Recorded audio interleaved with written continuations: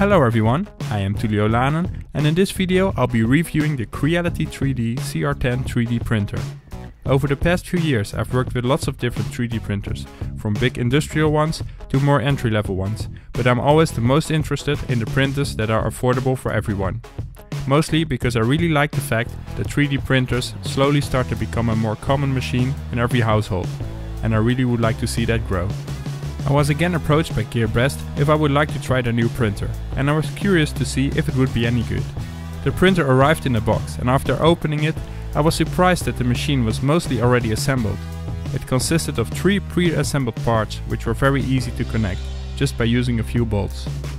In about 20 minutes I had the machine ready to go, and I immediately wanted to try my first test print. And I was impressed to see how the printer quite perfectly printed on its first try. So what's special about the CR-10? What's special is its size.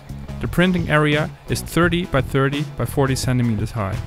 This is a large volume compared to the most FDM printers. This is a really cool feature and it's definitely worth considering if you're looking to buy a new 3D printer. The second thing that stands out is its sleek design. It looks simple, but because it's all completely metal, it's very strong. And I think this is a great plus, because if parts get broken or you need to change something, everything is very easy accessible. The interface is also very simple. With a single knob you navigate through the menu, which is very understandable and straightforward. Then another thing I quite like is the simplicity of the feeding mechanism. In my experience, this is the part that is the most critical for malfunctioning. On this printer the mechanism is as simple as it can be. And again, extremely easy accessible. In my mind a great point, the less parts you have, the less can break down. The printer really works like any other printer.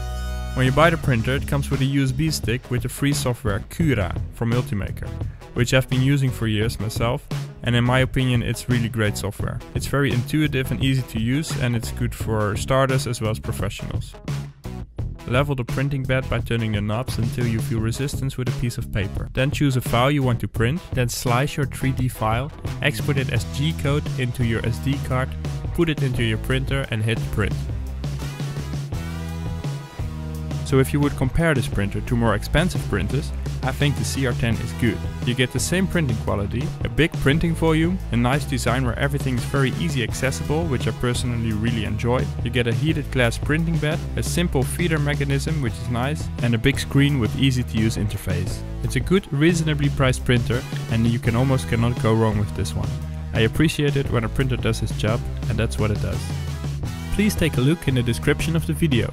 I included some coupons and links to Gearbest if you're interested in buying this printer.